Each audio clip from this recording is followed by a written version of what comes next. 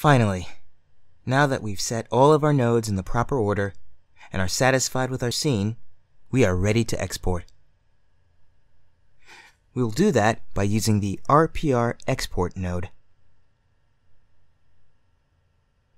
This is the last node necessary to complete this particular node tree. First, in your parameters pane, enter a valid path for the RPR output file in the directory of your choice.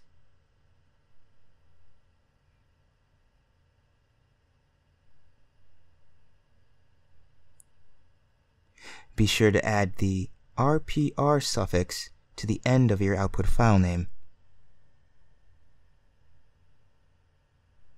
Then, set your render settings to your render settings path.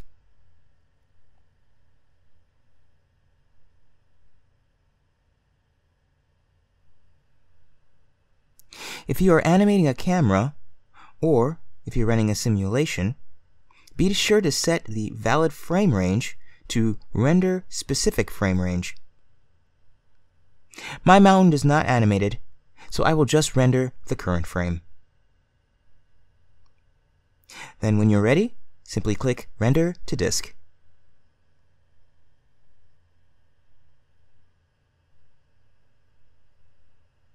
Now, let's check our directory to confirm the render was successful.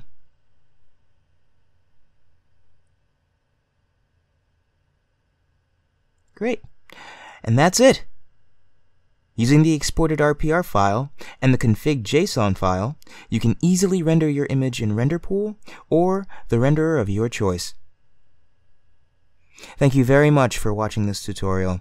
You are now ready to begin preparing your own scenes and rendering them using Radeon ProRender in Houdini. Feel free to leave a comment in the comment section below, and thank you again for watching.